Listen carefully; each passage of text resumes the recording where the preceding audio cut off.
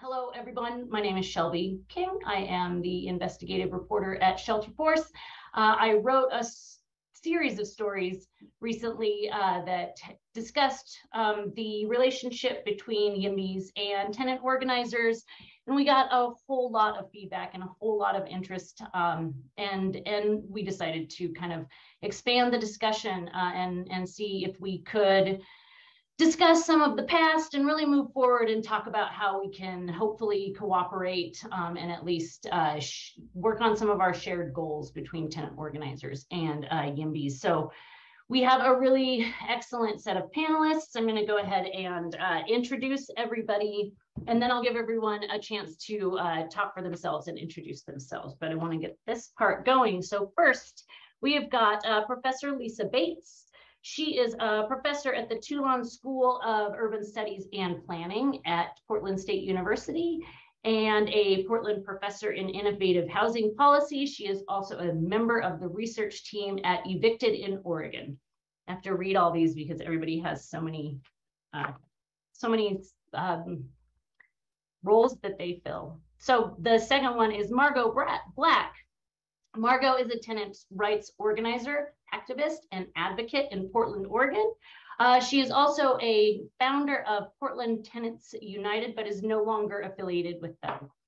She is here speaking on her own, or for herself, not as a representative of any affiliation or organization. Next, we have Ernest Brown. He is Executive Director of Abundant Housing Atlanta and a board member of both YIMBY Action and California YIMBY. We also have Laura Lowe, who is founder of Share the Cities, which is a Seattle nonprofit focused on housing justice, land use, and digital equity. We have got Alex Schafran, who is a housing consultant in California and also the owner of Schafran Strategies. And we have Cea Weaver, campaign coordinator with Housing Justice for All, which is a New York State-based movement of tenants and unhoused people fighting for housing as a human right. So those are our esteemed panelists. Miriam, my boss, is putting links from everyone over in the chat if you would like to learn more about what our panelists represent or are all about. So next, I want to just kind of go through some housekeeping stuff and kind of explain how we're going to run things. So we have a really large panel. Now we've got 6 people, not including me, and there are a lot of really strong voices. We have a lot of really strong opinions, and these are some sensitive issues. So in order to make everything as organized as possible and try and stay on time, I've got a list of questions that I'm going to be asking to individuals and then to some folks as groups. Then everybody will get a set equal amount of time to respond. And if we have some time in these set questions, I might let other panelists respond. It just kind of depends on how time goes. So with that, I would like everybody to remember to keep themselves muted so we don't get any feedback or we can hear all of the answers fully. We also know that there are a lot of emotions involved in the issues that we're going to talk about. And so we just want to remind everybody that we are here to be respectful and we want to look forward.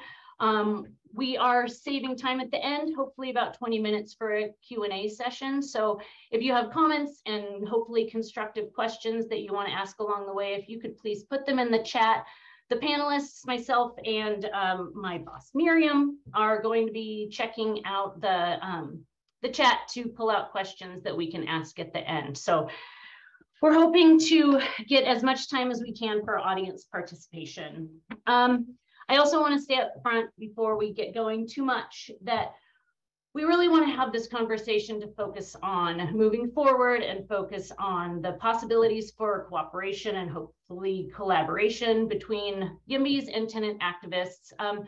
But we also think it's really important that we acknowledge that part of the reason that we're having this discussion and that this discussion is necessary is because there have been some hurtful and some harmful interactions between groups, between people from both sides of the groups. And we want to make sure that we acknowledge that and that those interactions are not dismissed and that they have caused real harm and that we need to, sit with that, but then also hopefully try and move forward. this is my last thing, and then I'll go ahead. So we also wanted to, in the interest of moving forward, we wanted to share some past coverage, and including coverage from Shelterforce that kind of gives an idea of how we got here, what the YIMBY situation is, what tenant organizing situation is, how they have worked together or not in the past. And so Miriam is going to put a series of links over in the chat that both we have supplied from Shelterforce, and I also solicited from our panelists who sent some of them in. So that was it from me. Thank you everybody for listening. Thanks everybody for joining and coming to this with a positive, constructive attitude. I'm really looking forward to it. So with that, I would like to say the first question that I'm going to ask is a group question. This one is for Cea, Ernest, Laura, and Margot. I want to give you guys 3 minutes each, hopefully maybe with some time at the end if we have some. I would like, kind of going back to what I just said about the past, I would like to offer you guys some time to introduce yourselves if you would like, and then provide a couple examples that to you illustrate the current state of the relationship between tenant organizers or housing justice folks and YIMBYs, and hopefully we can talk about it in a constructive manner. So I want to give everybody 3 minutes each, and if it's okay, I'll go in alphabetical order because it's what I've done so far. So Cea, if you don't mind starting, I'd like to ask you that question. Sure. Before I dive in, can you hear me? Can someone give me a thumbs up or something? Great, thank you. Awesome. Just by way of introduction first, my name is Cea, and I am the coordinator of Housing Justice for All, which, as y'all said in the introduction, is a statewide coalition of about 80 grassroots tenant organizations and organizations that represent homeless New Yorkers in New York State. And we have worked across the state of New York to sort of build a people power movement that is capable of challenging the role that the real estate industry plays in our state capital, Albany, New York. Our primary focus for many years has been on strengthening and expanding our state's rent control system. So we were tremendously successful in 2019 in strengthening that system, and rent control is a top priority of the organization. A second priority for our organization, though, is more housing for low-income and homeless New Yorkers. So we've had some success on that front, including passing a statewide bill and winning money to convert vacant and distressed hotels into permanent housing. But we've had sort of like less success on the front of like building truly affordable housing for New Yorkers, though, you know, as an organization that does represent people who are currently unhoused, the question of, you know, creating housing opportunities for people who currently don't have them is at the forefront of our minds in Housing Justice for All. Just to like give an example of like the current state of play, I think between, you know, I honestly, like, I'm here and I'm happy to be on this panel, but I don't like to use the word YIMBY. In New York City, where I am based most of the time, a lot of people don't even have backyards anyway. And I think the sort of isms, YIMBYism, NIMBYism, whatever, are sort of like, you know, have become so triggering for so many people and have captured too much attention, when really what we're trying to talk about here is what kind of housing are we building and where, and who is going to have power over what that housing is going to look like. I think power is really central to the type of conversation that we're having. When we are building more housing, is that sort of like entrenching and cementing the too much power that many of my members feel like the real estate industry has over their lives? Or when we're building more housing, is that creating housing opportunity for people who are shut out of the housing market? Is it creating a pathway to collective control over land and housing as a resource, and a resource and a source of power? So when I'm sort of thinking about the sort of current state of play between like people who want to like build more housing and people who are organizers in the tenant movement, I'm really thinking about like what are people's different definitions of power and what do people think the best path forward is, in order to, I guess, address a problem that, like, I agree with the YIMBY movement on, which is that there are way too many people in New York State who don't have homes, and who don't have affordable homes and are not stably housed. I'll stop there. Thanks. And it's the first time I'm gonna have to do it, but I have to stop everybody at 3 minutes. So thank you. No, for that. Thank you. Yeah, and we will definitely come back. And I appreciated you weighing in. So Ernest, you're alphabetically next. Can you explain a little bit about your thoughts on how the relationship between YIMBYs and tenant organizers got where it is? Happy to, and I'm timing myself, so we'll try to stay on 3 minutes. So I'm Ernest. I'm currently here based in Atlanta, Georgia, which is where I'm from, but I spent 5 years in the Bay Area, which is where I got active in sort of the founding of the Bay Area YIMBY movement.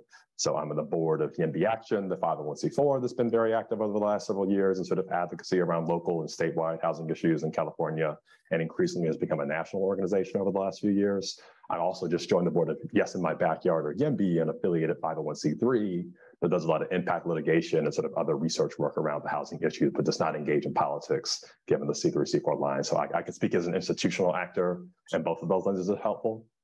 But to this question, I'll give both an Oakland and an Atlanta example here. I'll do the Atlanta one first, because I think it's really interesting in this conversation of the dynamic of a blue city and a red state, which is true of a lot of your Sunbelt metros, sort of your Texases, your Floridas, your North Carolinas, where a lot of people are moving to. And the power structure, such as it is, that we were just talking about, is really one of like not caring a lot about tenants.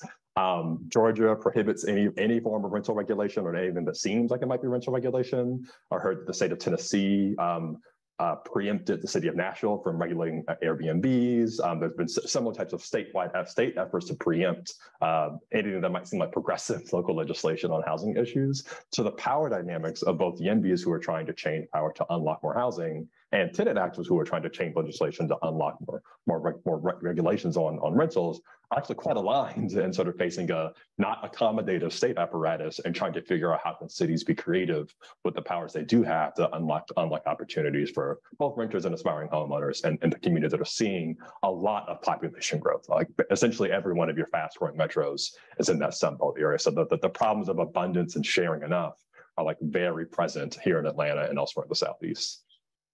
But I will give it a couple of California examples. I think a more recent one is the California Social Housing Bill, which has been a bill that the YIMBY Action chapters I know are supporting actively in California. And I can speak to my time when I was in Oakland. We actually invited the Oakland Tenants Union to come meet at a space we had and think about what were the resources we had as sort of abundant housing activists to try to share and make more fruitful those relationships at a local level. So I've seen some positive movement there, but I think it's become more structured over time, as at least the movement I'm affiliated with has become more institutionalized over time. And I'll give back a couple seconds. That I just took up by not being unmuted and ready to go. Thank you, Ernest. Laura, would you like to weigh in, please? Yes. Hi, everybody. I'm Laura. I'm a femme presenting person with white presenting skin. I have brown hair and dark eyes, some gray in there. I'm wearing a black sweater, a white shirt, and behind me is my pea patch, which is a public community garden that is in Magnolia in Seattle, Washington. I founded Share the Cities first as an organizing collective, then I was Patreon funded, and then 2 nonprofits to address kind of a holistic vision for both King County and Washington, and connecting with mostly YIMBY organizations across the US and beyond. I went to the first YIMBY town. I spoke at the second YIMBY town on what I considered to be a critique of the YIMBY movement. My talk is on YouTube. It was titled, it was about intersectional urbanism and what that meant to me.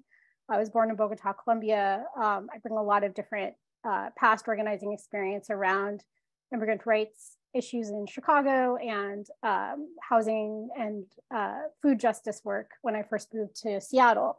I'm a renter.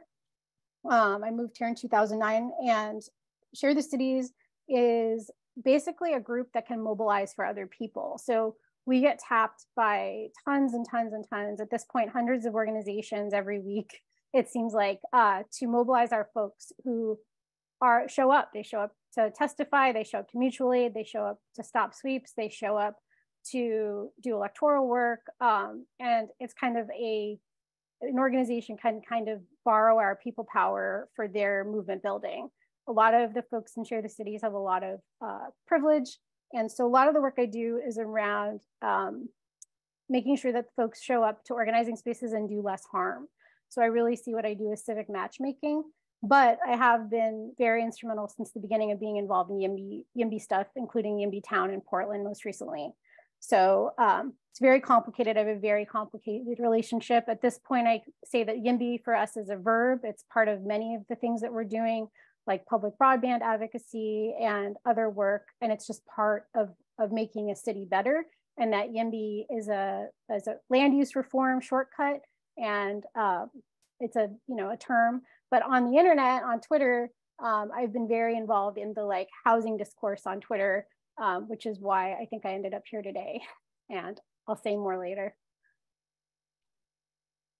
Thank you, Laura. And you ended up here today partially because of the cooperation aspect and what you just said about the way that Share the Cities has focused on really building that bridge. So Margot, you are the last official responder to this question. Can you talk to me a little bit about the state of the situation in Portland, please?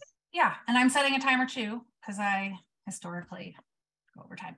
So my name is Margot Black, she, her. I founded Portland Tenants United, which aspired to be a citywide tenants union, essentially using the labor organizing model to leverage our collective power to pay rent or withhold paying rent to affect changes in policy, or through building-based organizing to renegotiate our leases or otherwise change the material conditions that we're living under and challenge power, and have enjoyed a lot of pretty exciting successes since starting that organization, including in 2018 statewide passage of statewide rent control. I'm going to put it in quotes because it's a little too high to really be called rent control, 7% plus inflation, but a rent stabilization policy. And we also were kind of the main architects of passing a relocation ordinance in the city of Portland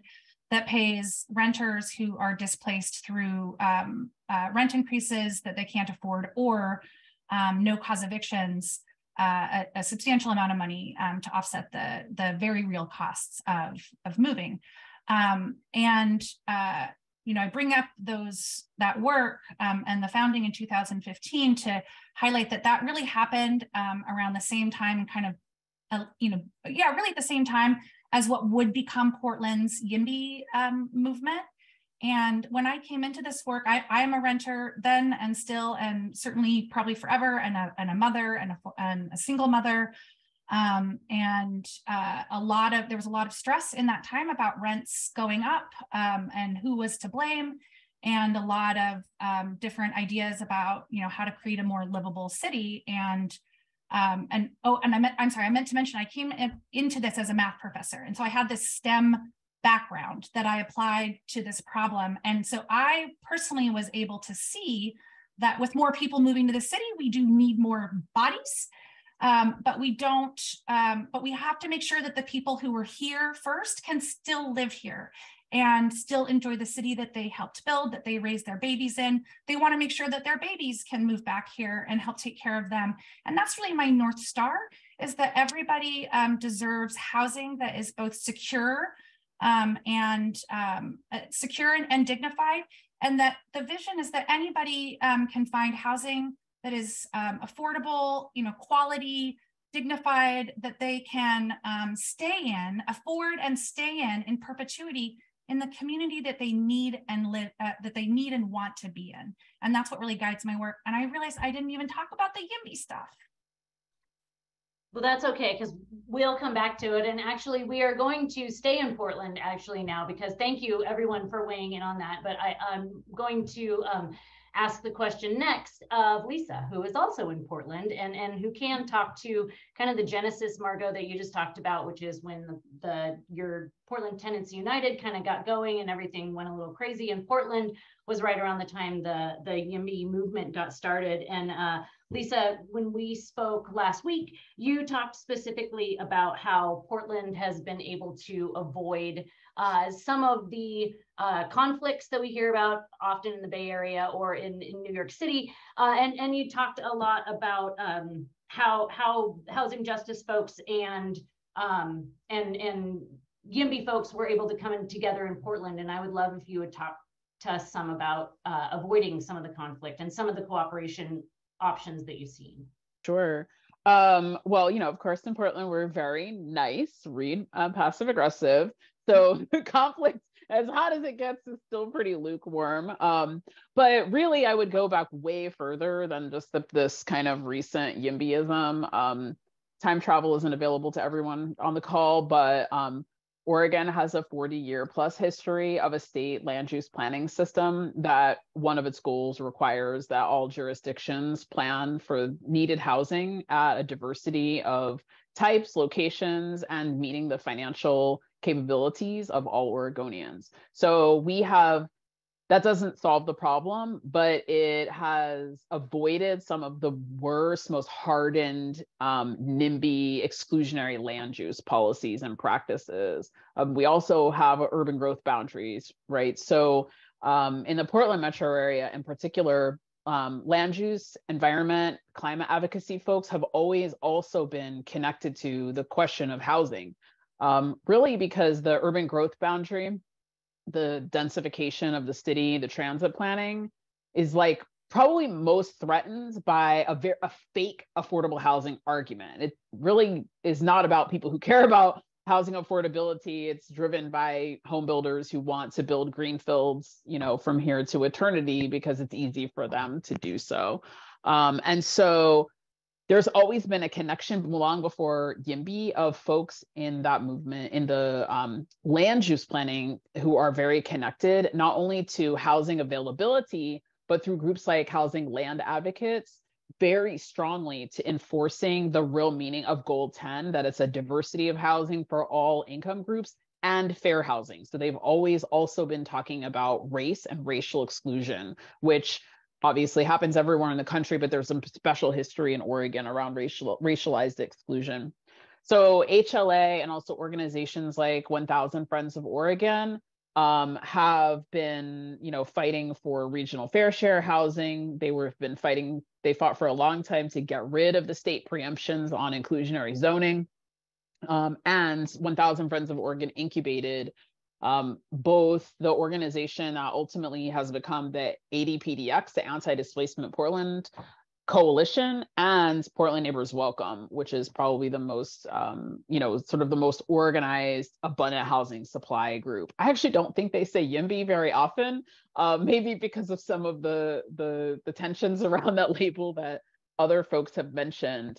But being incubated in that same space, there sort of was a dialogue from the beginning, such that I think, Portland Neighbors Welcome, you'll see them much more so focusing their attention on historically exclusionary areas of the city and the metro area, more so than historically disinvested areas. You will see them showing up for anti-displacement provisions in the residential infill rezoning and upzoning in the city. They have showed up for tenant protections. They have shown up on tenant screening, on just cause evictions. And they have also led on sort of investigating some of the racialized dimensions of housing exclusion in the city. They will put forward, concept plans for like turning this golf course in the rich neighborhood into a housing development. They've just really like focused their spatial advocacy around a different place. And I think that, contextually, because of Portland's like kind of old school growth machine city, there's sort of like some guys, you could name their names, who control the land and do the development and own stuff and, go in the back rooms with the cigars. It's actually really easy here to see the market not working. It's really easy to see how the market does not supply abundant housing routinely. Like that's actually Econ 101. When prices go down, we stop bringing things to the market because our, there's some tangencies and marginal costs and marginal revenues there.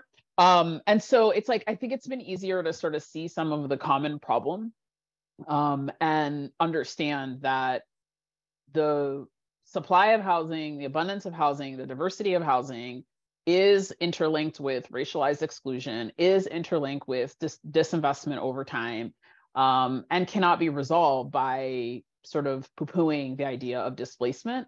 It has to be a conversation that happens all at once. And I think this longer history, but then this deeper history is really important, but this immediate moment and space in which climate, land use, environment, housing, and equity have sort of formed in the same crucible is really like part of that ongoing collaboration.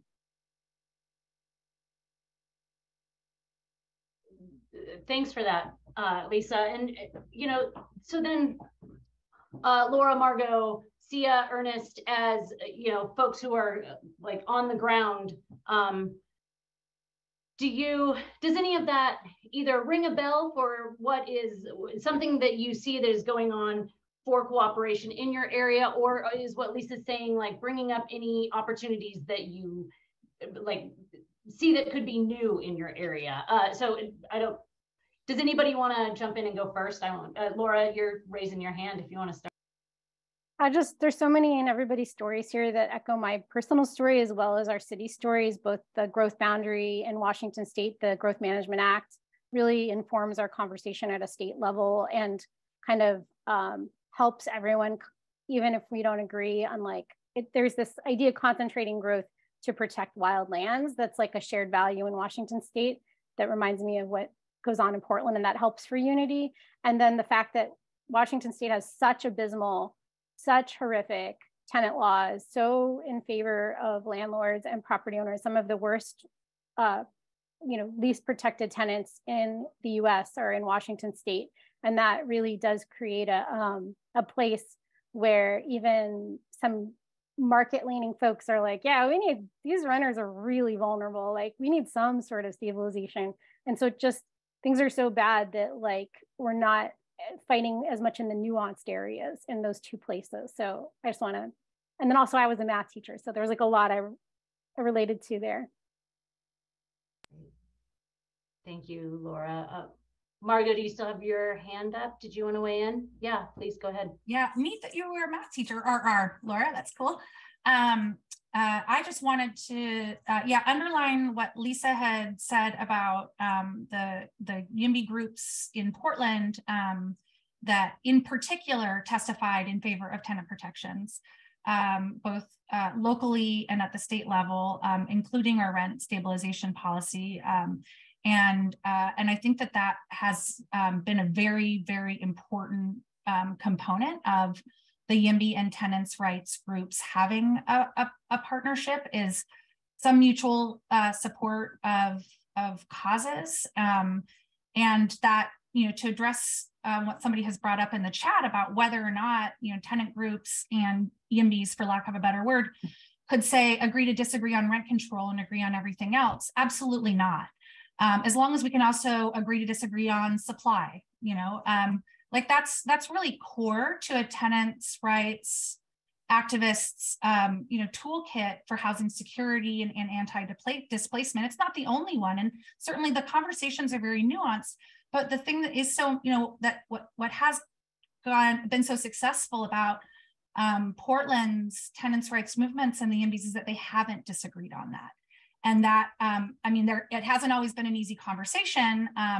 And I will say that the YIMBYs do, if pushed, they'll often break for the developers or break for the Econ 101 teachers who think that rent control will lead to the end of the world.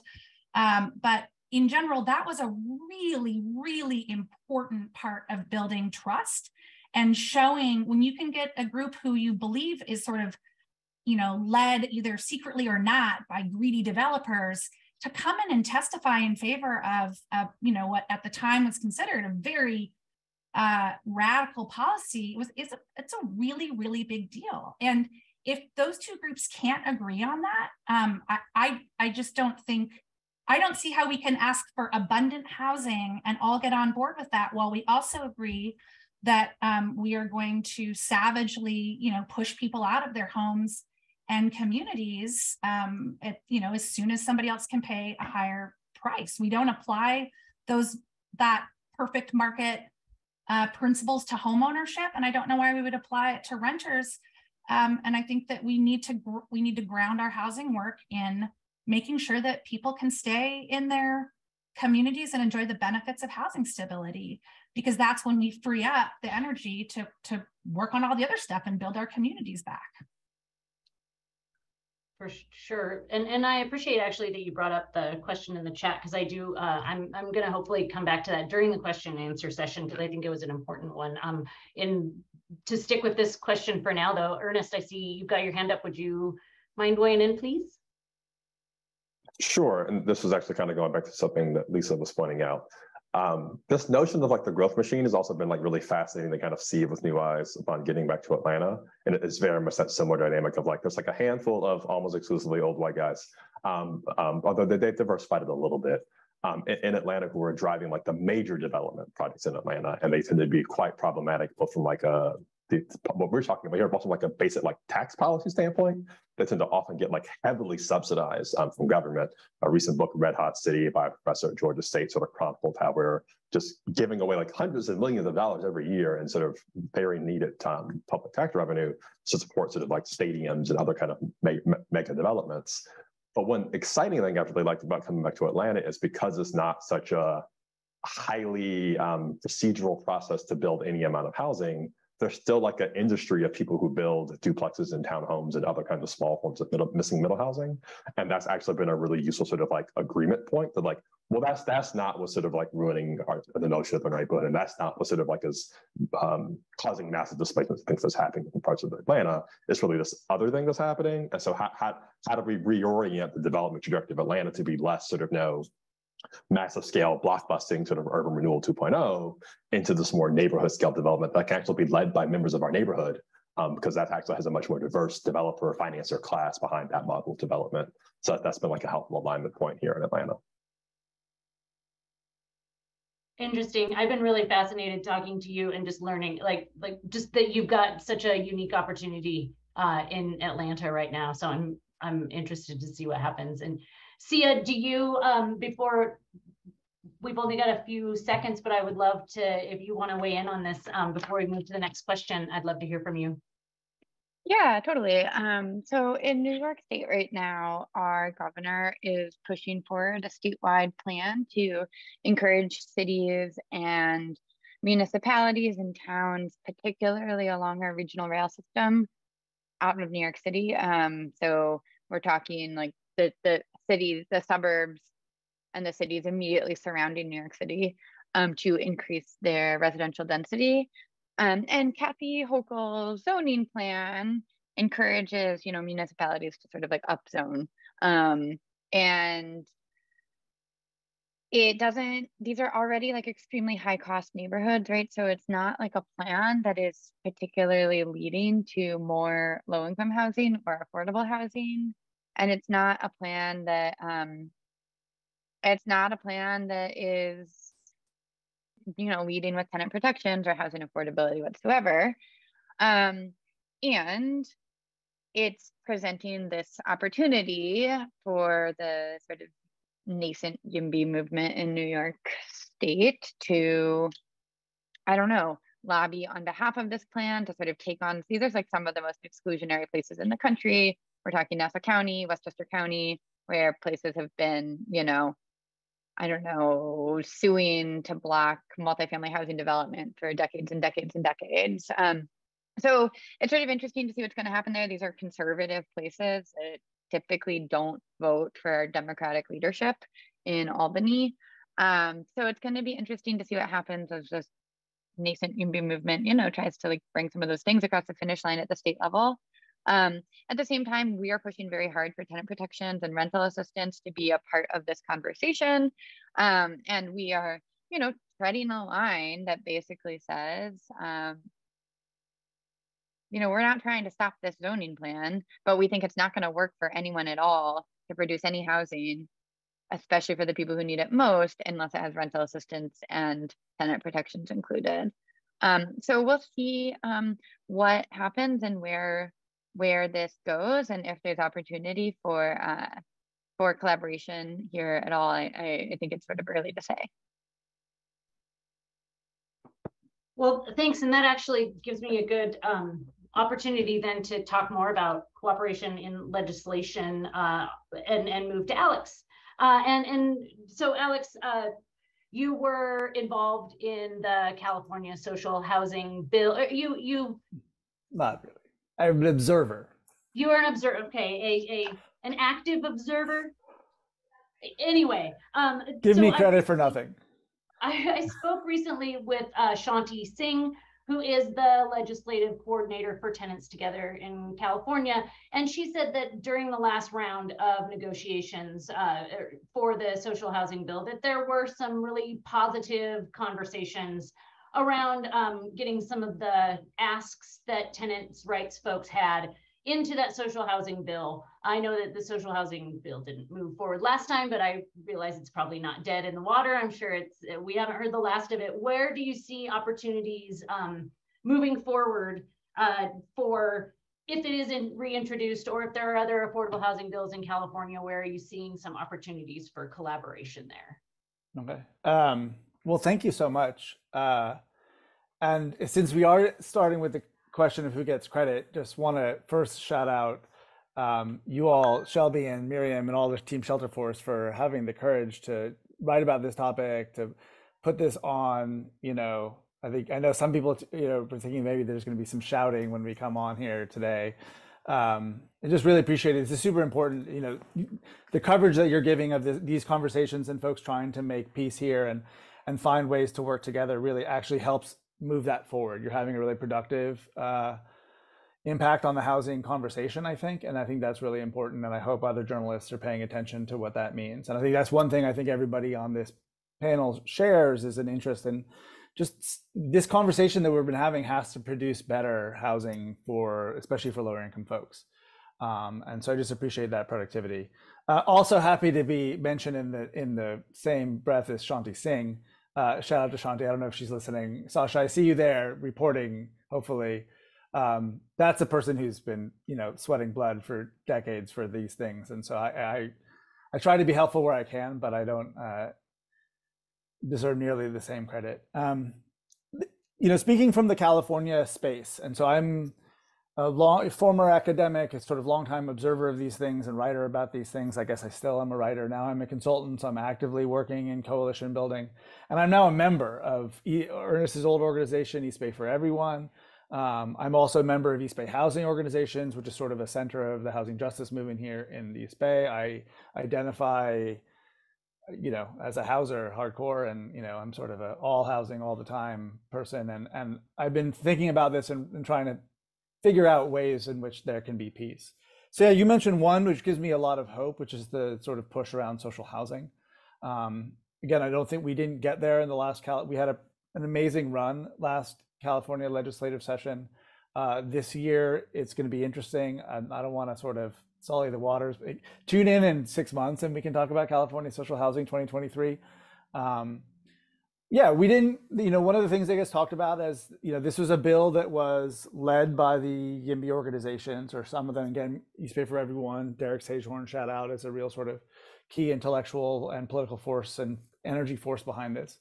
We never got to the point where we were able to get, or the bill authors and sponsors, again, I was not part of it, never got to the point where we could get the equity groups on. And there's a lot of backroom conversations. But I don't view the sort of not getting there as a sign that we're not going to get there. I mean, there were just so many conversations that just had never been had before. I mean, we're talking about a crazy, huge plan for social housing in California that would have been unthinkable 5 years ago. The fact that these conversations are even happening is a wonderful sign.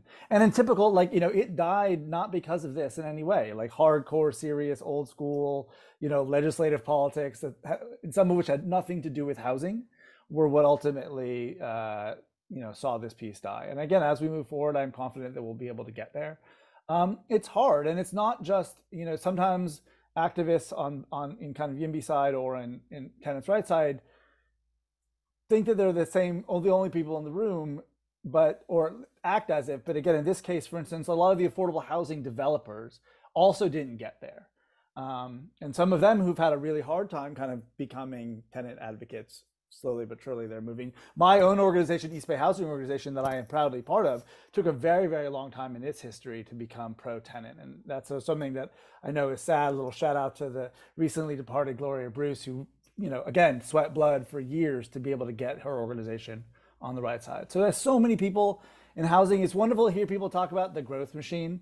I think the one, you know, which is a great book about sort of the complexities of urban politics and how it relates to growth. And I think we're starting to see, I think, both tenants' rights and YIMBY activists take a more complex and nuanced and complete perspective on like this massive system that we have that either does or does not build the housing that we do, or, you know, that we desperately need. And again, social housing is one of them. I could use the rest of the hour talking about other areas of collaboration, but we'll start with that. Well, speaking of social housing and tenant protections, Laura, you are you've got the Seattle social housing bill working its way through. And can you talk to us some about any tenant protections that are written into that? How collaboration happened, if it did, and what sort of what sort of steps you took to facilitate that, please? So I could talk about this probably for the next 40 hours. So if anyone, this is like a taste of it. So if anyone wants to follow up, please reach out. But I did see a question that kind of gets to this quicker in the chat about shared enemies. And I don't think in Seattle, the shared enemies between what I'm going to call from now on urbanists, who are basically our YIMBYs, urbanists and the left, which, you know, could be called FIMBY. I'd say that our shared enemies aren't just big developers or big property management companies that, you know, do predatory investment and are predatory on renters. But another shared enemy we have is NIMBY homeowners who, and community councils and chambers of commerce, who want homeless sweeps and cops when we know that neither of those help get people into housing. So in Seattle, there's a broad agreement among the most active, loudest urbanists and the folks on the left, you know, that maybe were involved in the uprising, occupation of Chop Chaz, that then faced a backlash from the conservative, like, you know, downtown chamber interest in Seattle that put forward their own ballot initiative that we all worked together to get to fail, which was really exciting that it did fail over a legal challenge, but we were going to make sure it also failed if it went to the ballot. And then out of that no came to yes. I was not directly involved, but, you know, back to my role as a civic matchmaker and making sure that the folks that have kind of more maybe educational privilege or wealth privilege or, you know, different privileges could show up in solidarity with most impacted communities, or someone that reached out to me after that failed and said, you know, I really want to do a progressive tax thing. You know, is that something Share the Cities can do? And I was like, you know, let's find out what the folks that have been kind of on the ground the most fighting this, you know, push for more carceral solutions for homelessness and all of this nonsense. Let's see what they're going to come up with. And so out of that grew a really deep partnership between a lot of the like social justice urbanists and folks at Real Change, who then worked with their Real Change vendors, which is a street newspaper, and other partners, really wonderful Black leaders in Seattle, and many other folks to come up with the social housing initiative I-135. We are today, it's fairly exciting. I hope all of you will follow along. We are 7 days out from the election. So the election is next Tuesday. We'll find out whether Seattle has a social housing developer. in the tenant protections in it, it goes back to I think it was Margot or Cea's point about power.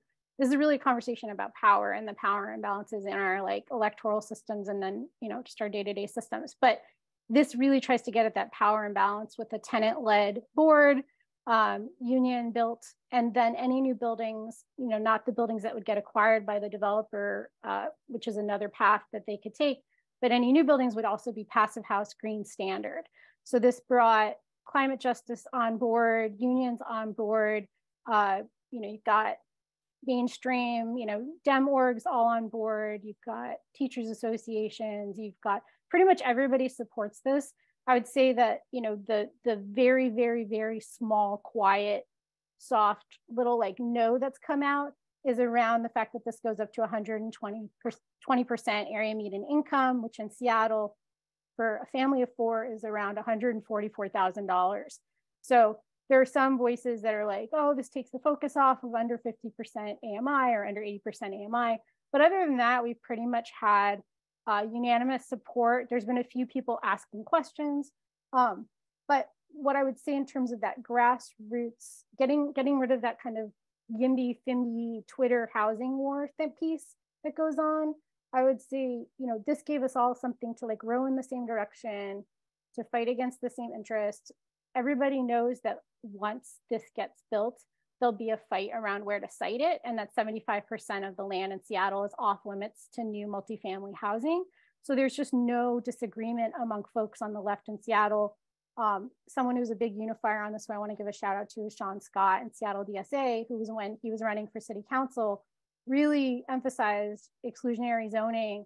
You know, you're not going to build new social housing in the wealthiest community like Laurelhurst in Seattle without rezones, and you're not going to be able to place the social housing near some of the most beautiful parks in Seattle without rezones. And so that rezoning piece is just a tool to make sure there is that geographic equity.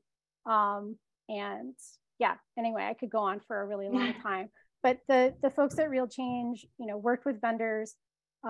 This is the tenant, the majority tenant board, I would say, is the most powerful thing. And there's nothing, I can't say this enough to all of the developers in Seattle, all the nonprofit housing folks and the PDAs that already exist in Seattle. There's nothing stopping them right now from putting a majority tenant board together.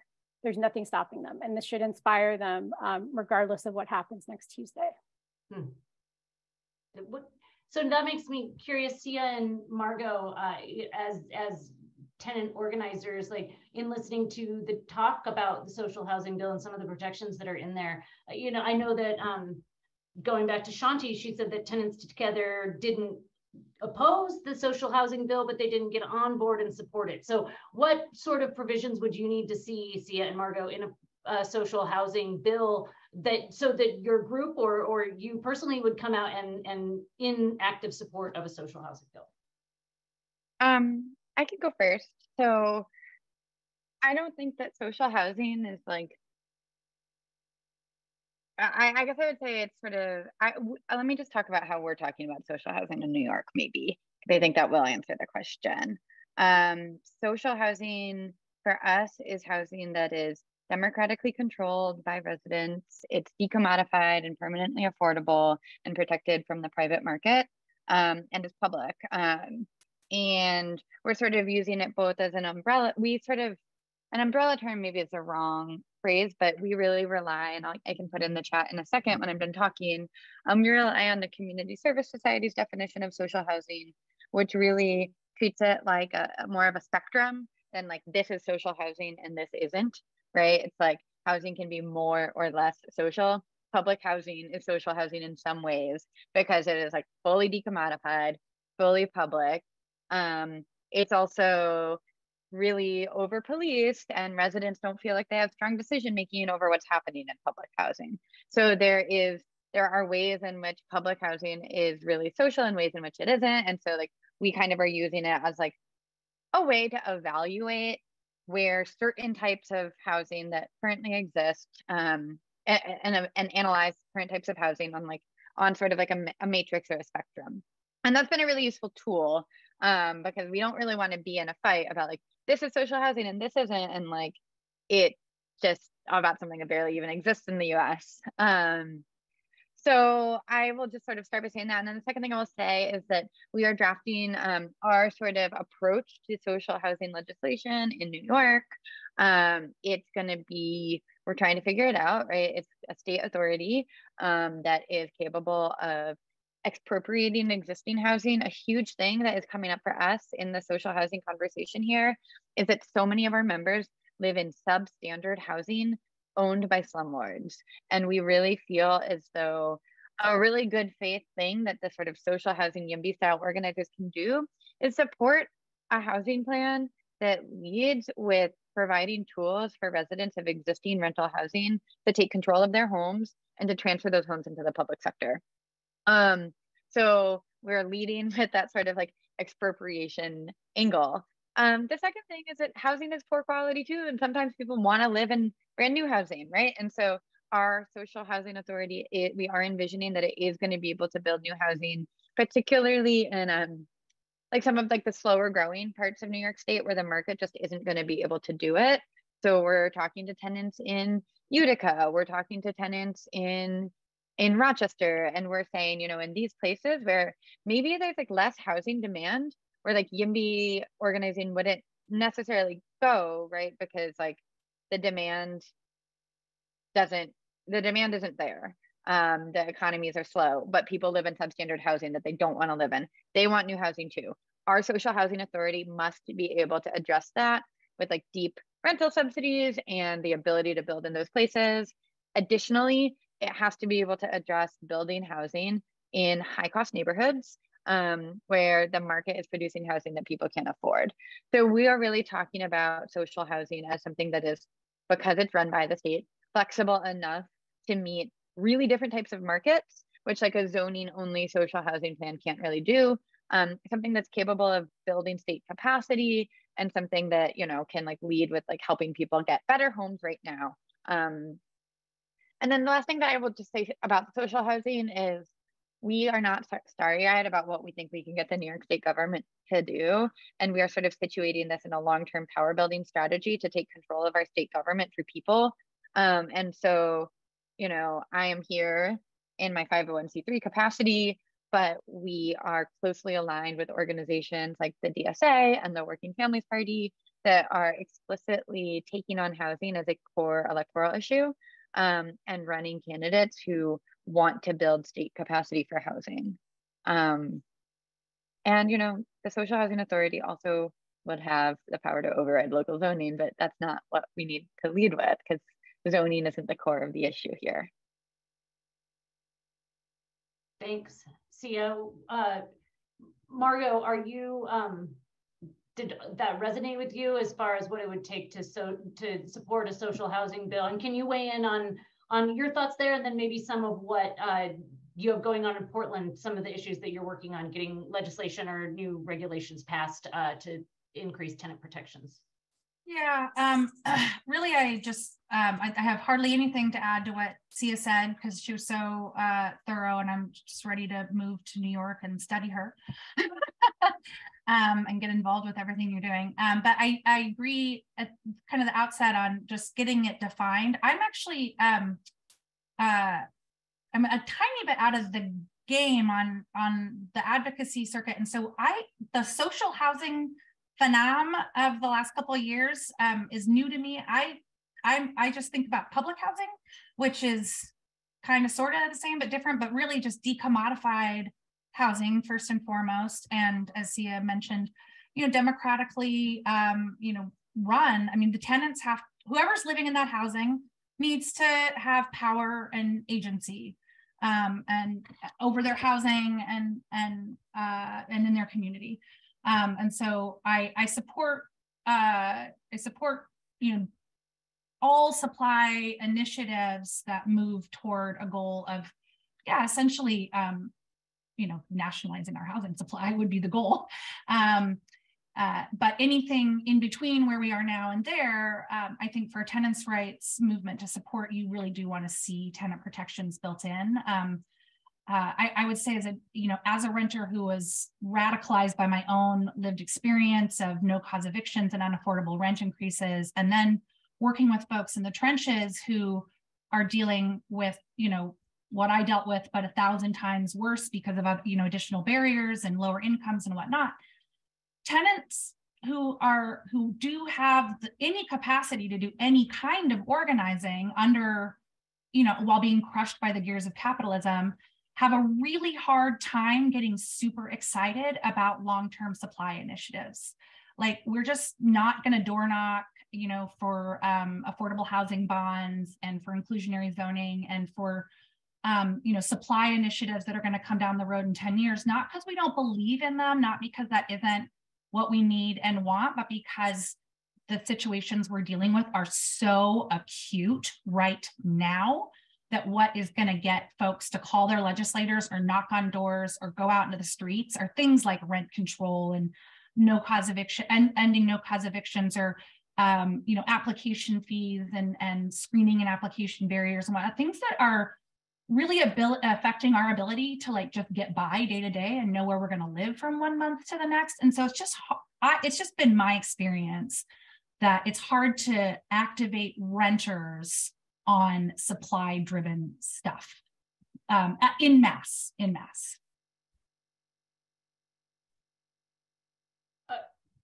Thank you, Margot. And I hear what you're saying, and I totally understand that. And I think that is a good, kind of a good segue to sort of touch on what I've seen a few chat questions go by, that where are the shared goals, right? Like what can we get tenant organizers to go door knock for, and what do tenant organizers need to see YIMBYs show up to door knock for, and who needs to go first, and whose responsibility is it to go first? I think that has been a question that has come up for me a lot, is in a power dynamic like we're talking about, like where is the what can we agree on, what can we support each other in, and then who makes the first move? I don't really have anybody to call on for that. So anybody want to volunteer? I want to just try the question in reverse a little bit, because I've heard it framed the other way. What is there any expectation that YIMBY should expect to see some sort of commitment from tenant organizers before they would be willing to enter into coalition, or it's just the other way around? I can see the heads nodding. And I just want to name that's like an expectation being set. Well, Ernest, I wouldn't say that. I mean, I've been asked to testify as a tenants' rights organizer. We've been asked to support movements, but it hasn't been it's usually been an exchange. Well, go ahead. Sorry. I mean, what was my question clear? I think so. Do YIMBYs need tenants to door knock for us, or is it the other way around? And who comes first? Right, but I guess I was hearing a little bit of a question in what Shelby was saying, of sort of what do tenant organizers need to see from YIMBYs to believe that they are about this coalition? And I was trying to just revert the question, but swap the nouns. What do YIMBYs need to see from tenant organizers to believe that they're about this coalition? Or is that a fair question? That's sort of what I was asking, and I was interpreting the nodding in a different direction. YIMBYs don't get to ask that question. They should just be ready for the coalition, and they should be so grateful to receive it. And Lisa, you seem to be speaking. Are you? Lisa, are you? We can't hear you.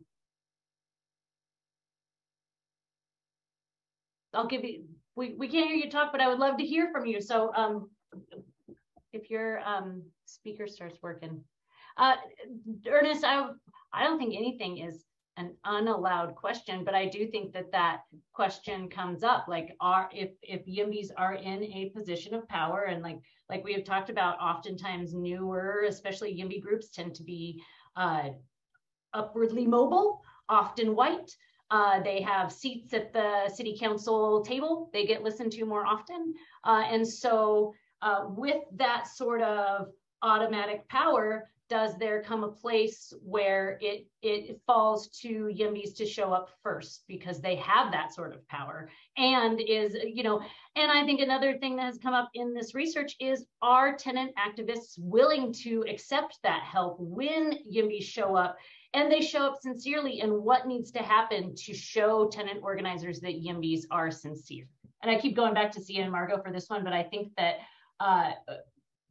where I would love to hear what tenant organizers need to see from YIMBYs to accept the help that I hear over and over from folks that I interviewed for these stories, folks who are in abundant housing groups say very much to me, like, we want to help, we want to help. I would love to hear what help needs to be illustrated.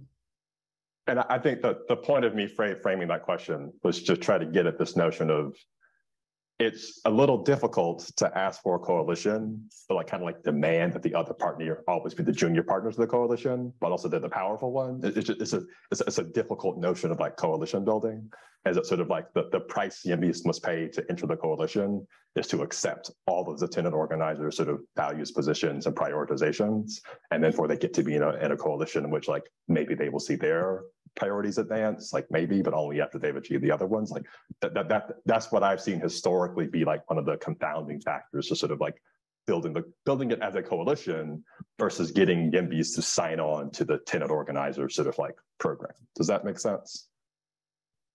Like it's absolutely the case in Atlanta that sort of like neither of us are getting what we want, and so sort of like there's a very, very clear sense of like we will be stronger together, and maybe some of the things we want will come to pass. But I think in some of particularly like West Coast cities where like tenant organizers have a long history of like winning things and sort of like earning rent control in San Francisco, earning it in Oakland, and so then in that situation to treat the YIMBYs as the one with the power when like the individual YIMBYs, the YIMBY groups that sort of I was a part of that founded. Were not the rich developers who designed the current land use regime. They were the ones who were trying to change the land use regime. So they didn't perceive themselves as powerful, even if their sort of broader social class may put them in sort of like in some sense, a relatively stronger sense. But like the tenants unions had staff. The early YIMBY movements had no staff. So just when you were thinking about who has the power here and who is being asked to give or accept, just those dynamics, I think, were a little more complicated. I definitely agree. The dynamics in the whole situation are complicated, which is why we are having our conversation. So, I would like to, if we... Yeah, sorry. No, go for it, please. Yeah, I think that like power is a bizarre concept and difficult. I do want to just like sort of push back slightly on the framing of like what's happening in California and like tenant organizations have staff and one rent control, so they have power, and YIMBYs don't have staff, and the land use regime is like is what they're trying to change. So I think it's sort of just like a little bit I think it's just like more complicated than that, right? Like so when I think about power, I'm sort of thinking about, and I know it's more complicated than that, so I'm not trying to, but I know just for like the sake of like oversimplifying for this conversation. YIMBYism to me, I mean, people have been asking me this question a lot, like, what do you make of all the new YIMBY groups in New York, blah, blah, blah, blah, blah, and like it's this new thing that like our governor is pushing housing and there's YIMBY groups now and blah, blah, blah, blah. I don't think it's actually like a new thing. It's really about like supply and demand, which is like probably like it's like a fundamental sort of philosophy behind like our whole economic system and property ownership, and building more housing as a way to sort of like solve the housing crisis is like fundamental to our like the entire approach to how we're solving the housing crisis. And tenants are trying to do something different. They're trying to say like, actually we're permanent renters, actually we need stability in our homes, blah, blah, blah, blah, blah, blah, blah. And I see where like people who want more housing and want more rental housing can think about how to like build together. I also can see how it's frustrating. I do think though that like that sort of like analysis, like tenants have political access and therefore power, and YIMBYs don't, isn't like sort of accurate to how power shows up in these conversations. I think in terms of like building a coalition, I don't think that like solidarity means that like, okay, like YIMBYs carry our agenda and we carry YIMBYs agenda. That's not gonna work. I would maybe just take a huge step back and be like, all right, what are like the shared values here? Can we work on something new together? Maybe that's a social housing bill. I don't know. I think like the sort of framing that like, I'm gonna like fight for zoning changes if, Open New York or YIMBY group supports good cause eviction. That's like really not like where we're trying to go. And it's not like solidaristic. And so I don't know, I'd like to maybe start with thinking about like where we aligned, and like maybe we can work on one thing together that is on both of our agendas, as opposed to like we're carrying each other's work. Yeah, thank you. And so going off of that, what are some of the shared goals? Lisa, do you want to see if we can hear me? Yes, yay, okay, great. Success. I'm on like headset number 3 for the webinar. I think, so I have a different question about this premise, which is why are these two completely separate people? Why is this dichotomized in that there's like one kind of person and another kind of person, and they never the twain shall meet? And I actually, so one of the things, y'all, as we were talking about the webinar prep, is that I revealed that I do not participate in Twitter.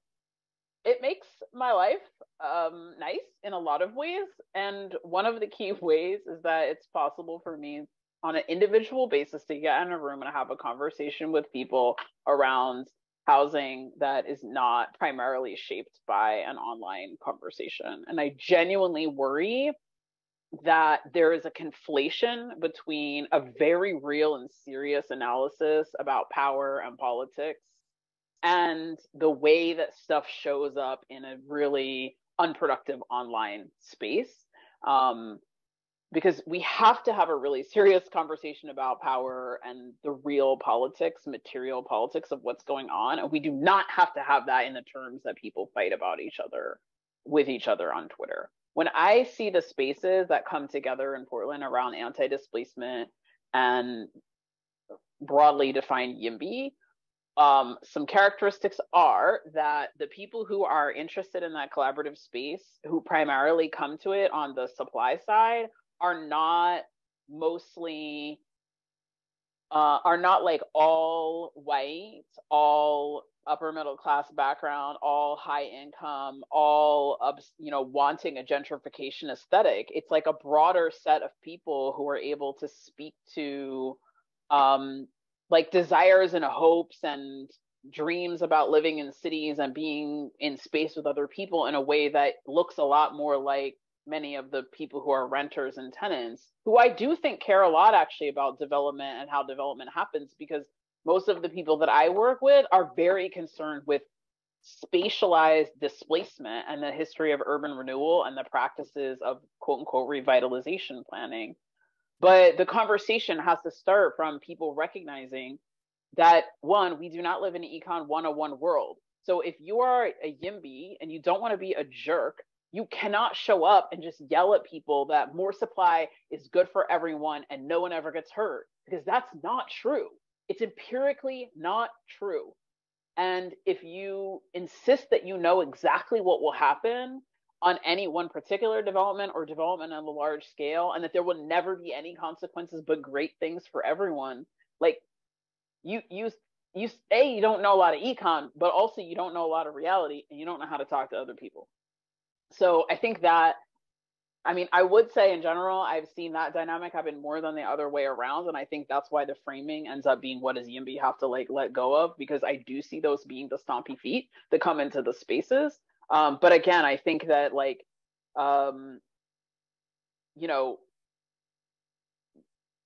making our movements not be exclusive to only a certain kind of demographic and a certain kind of vibe and communication style is like a big start in how we develop a real coalitional politics that also can acknowledge that sometimes all the interests are not shared. I agree with Lisa. Yeah, I agree. Thank you, Lisa. Alex, you had your hand up. Would you like to weigh in, please? To agree with Lisa. Yes, I would like to agree with Lisa. And I just a few things that I think are really important. And so I think this is super important. Back to Ernest's question of like, what are the reasonable expectations that both different groups of people, again, many of whom are like me, either members of both organizations or who are both renters. So I'm not a renter, but I am a member of both organizations and a huge believer in tenants' rights. I'm also a believer in all forms of housing tenure, including home ownership and community control and resident control. So I think there is a reasonable explanation that you can accept like the brutality of the history of these issues in the United States, and in particularly the ways that it has devastated people of color, low-income people, whole neighborhoods. Like this is just history and it is true. And so if you're rolling in with kind of an ideological perspective that denies so much of this history and that only like that doesn't accept, again, some of the reasons why some of these zoning rules, which should be changed, were put in place in the first place, isn't just pure NIMBYism by like upper middle class folks, is because of damage and that was caused by the real estate industry doing things in a different era. So I think some basic acceptance is important. I do think it's important to acknowledge Margot's point earlier is that yes, there may be renters in both groups, and I'm a member of both groups, but the income and the power of, and you know, some of which is racial related, is different often in different groups.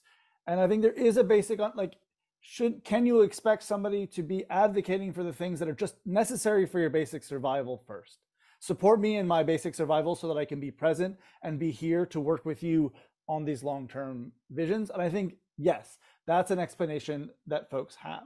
And so again, one of the things that gives me hope about what I see with some of better of the YIMBY groups in California is that they're not trying to exchange support on rent protections as a quid pro quo for something else. It's like, this is fundamental.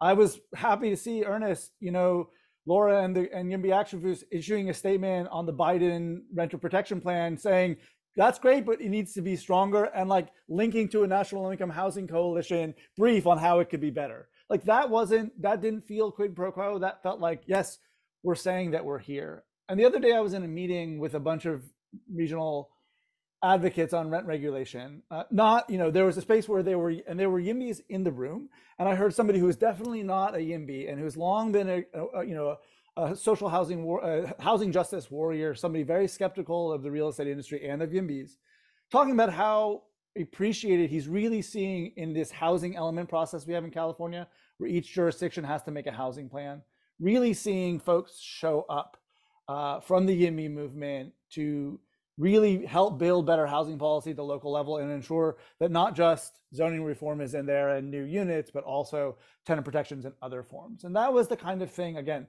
so I think that kind of just showing up and that can't be quid pro quo. The thing that I would then add as a final point is what I think is happening a little bit in California is that you are starting to see some grassroots interaction with folks. And one thing that I would love to see dropped is this idea that YIMBYs are not also a grassroots group in many cases. Sure, they may have donors and there's various people and people maybe in the real estate industry, but there's a lot of sort of folks out there grinding hard, regular folks, just like in the tenants' rights movement. And that's something that's really important. And that's a myth that needs to sort of go away and die. Both are very grassroots. And because both are actually very grassroots, neither are powerful. Like we talked about the growth machines, like if you dig into how power actually works in the real estate industry and the housing industry in California, neither group has enough power to sort of realize its big visions. That is something that I think both groups at times are struggling, right? There's certain folks within the YIMBY voice who say, hey, we're winning. We don't need to build coalition with these equity folks. We're winning, when in fact, I don't think that we're quite winning yet. On the equity side, somebody recently asked me on the equity said, do we need a bigger tent? And the answer is like, no, we need to leave the tent. Like equity at times can seal itself within a tent space based on like people who see everything like them and are risking in times like isolating themselves from power. It's not a way of building power. It's a way of isolating yourself from power. And I think there is a slight mentality shift that needs to happen. And again, I'm hoping that in some ways, if both YIMBY and equity and housing justice folks can be more okay making peace with the fact that none of us are particularly powerful. Like I'm parts of all kinds of non-powerful groups. And if we want power, if we want influence, we're gonna have to do some really scary stuff. And that's where it starts to get really hard. And we're all gonna have to kind of step out of our comfort zone. But I do think you can ask for that basic acknowledgement of the history of the industrialists, of how bad the situation is, and of the power imbalances within our organizations as a place to begin. Thanks, Alex. And Laura, I believe you wanted to did you wanted to answer this question too? Yeah, in terms of the reciprocity and like the transactional organizing piece, I think it's exactly. A market bro flew me down to meet Sonia Traus in 2016, and this person wanted me to be like the next Sonia Traus and start a Seattle YIMBY group and all of this stuff. And I flew down and met Sonia and spent quite a long time talking with her at the time. And I was just like, you know, I just felt like there was a different path forward for me because of the work that I was involved with housing justice work and Tent City Collective and the Tenants Union and other things that I was doing. I was like, I just don't think that I can start a YIMBY group. I don't really feel like YIMBY is a noun for me. I don't really want it to be a noun for other people. And I really, like I've said, especially recently, I always say YIMBY for me is a verb. And I'll show up to YIMBY against design review. I'll show up to YIMBY against historic districts. I'll show up to YIMBY and get other people to YIMBY while they're doing other things. But I really reject it as a noun and identity. And a lot of folks, you know, I talked to a lot of folks ahead of this meeting about what do they think of like the YIMBY, what is YIMBY in Seattle? And all the people that kind of said to me they were confused when they first moved to Seattle and they had done land use reform organizing and pro-housing organizing in other cities. And they showed up and they're like, where's the YIMBY group? Where are the YIMBYs? Like, how do I find them? And then they realized that like, there's actually like hundreds and hundreds of grassroots and grass tops, and there's some developer shill ones, and there's some, you know, struggling, you know, just to pay for, you know, food for a meeting ones. And we actually have like so many YIMBY groups, and it's just embedded in their like full platform of different things they're working on. And I think that's a strength in Seattle and Washington State. I heard a lot of abundant housing and YIMBY groups talk about expanding their platforms over the last several years. And I wrote about the kind of like added nuance to YIMBY platforms. And so I think we are into the Q&A time that I had set aside here. So I want to use that and kind of jump into the QAs.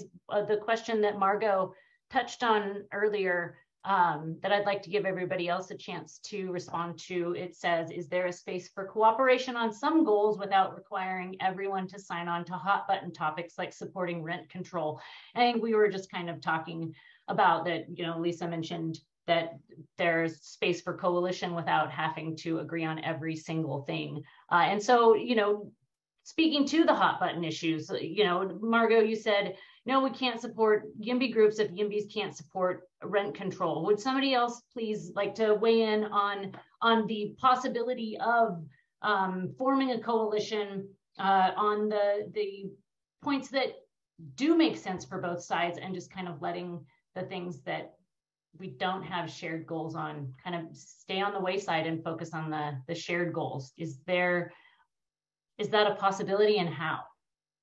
You know, how, Cea, how, if you could you, is rent control just a, you know, it's such an important issue that without that support, you couldn't support any YIMBY things? I'd love to hear from someone on the possibility of getting some of what we want, but not all. So this is why I said like sort of like this quid pro quo way of talking about it isn't that useful from my perspective for like how we have this conversation, because rent control is our top priority and we're going to work on rent control because that's what our base of members needs and wants. And we want to build a coalition around rent control, and just in like the sort of like capacity and time of day that like we have as organizers in this world, like we're not going to walk away from that demand in order to build with YIMBYs.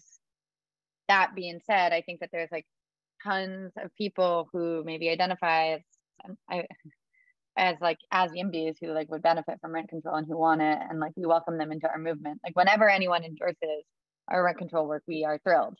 And when and if we're in a different position and rent control, we win it, or like it's not our top priority, then we can sort of talk about like building a coalition. But or like working on something sort of explicitly with like the YIMBY organization. But I think the framing isn't that useful because like I'm not asking YIMBYs to stop working on what they're working on. I don't think they're asking me to stop working on what HJ4A is working on. So to me, it's not like, I don't know, I'm not trying to like negotiate on the terms of like what our demands are. I think that like maybe there's going to be like a land use fight where we could work together because the housing is truly affordable, or like some other sort of terrain is going to like emerge where we need to fight together. But I don't see like walking away from rent control as a demand in order to like build a coalition is like what we're about right now, if that makes sense. And I don't know if that like sort of fully answers the question, but yeah, rent control is like necessary from our perspective, and it's always going to be necessary. And you know, the real estate and rental assistance is also necessary, and we're aligned with the real estate industry. I'm thinking that rental assistance is necessary. So I think it's like, yeah, I would think about it that way. I hear what you're saying. Ernest, I see you have your hand up. Did you want to answer this question also, please? I did. Two things. One, just I think the element of time that someone mentioned earlier is really important. Like all the land use changes that are quite important to the YIMBY movement are sort of like those are like 10+ year shifts we're trying to create. Like none of those are going to save somebody's house and get torn down tomorrow unless you implement sort of demolition controls and things like that. So like there is a really different time valence there, and we often talk in Atlanta about like we're not going to ask someone who's like facing imminent eviction to sort of come to this land use planning meeting that's about a small area plan that will be implemented in the next year's 5-year comprehensive planning process. Like that's not the ask here, right? So I just want to state that. Coming back to this question, like, well, what can we work on then? Again, we have the gift in the South of like rent control, which is like not realistically on the scale as long as Republicans have a vice grip on the state legislature and have gerrymandered themselves into at least a decade of control of our legislature, regardless of sort of who wins how many votes in an election. So like it's not an active sort of thing to kind of potentially split the coalitions. But what is how much money do we have so that the city can go around and buy up dilapidated apartment buildings, rent stabilize them, or because they own them, they can rent stabilize them and also make renovations. That's been a very big issue here in Atlanta, where we're seeing a lot of speculative investment into sort of lower quality housing stock in the historically Black parts of the city. And sort of the money to go get that is like a tax policy measure. And sort of like that's the thing we've been able to work kind of hand in glove with our local tenants' rights activists at Housing Justice League about how do we unlock like hundreds of millions of dollars of local money that can be used to sort of advance the aims of sort of a right to counsel or a more proactive acquisition strategy. And like that in no way contravenes any YIMBY notions of abundance to sort of some people believe rent control has some issues with. So I mean, in some way, by not having that to sort of become the sort of be all end all of are we for or are we against, we're actually able to find a lot more sort of positive ways to work together in other parts of the issue.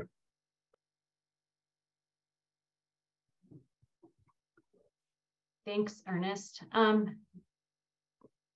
Does anyone else have anything you want to add to this particular question? We're kind of coming up close to time, and I don't want to not hear anyone.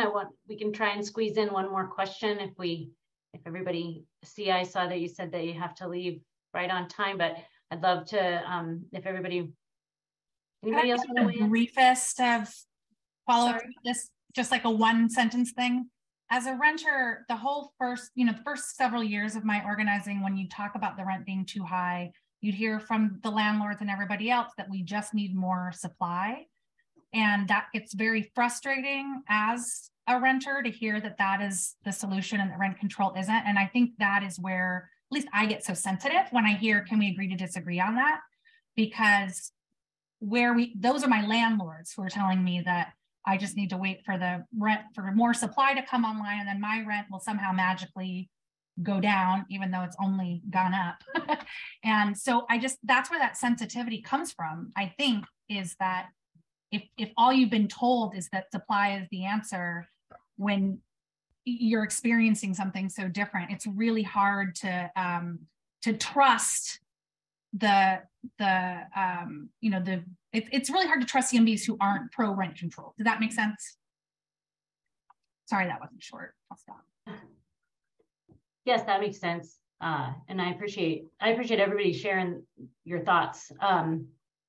I won't try and squeeze in a last question with 1 minute left.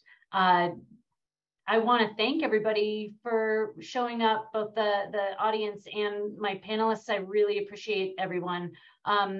If anyone has any last thoughts, I'm happy to hear them. Otherwise, we will make the chat available with the links in it for everyone.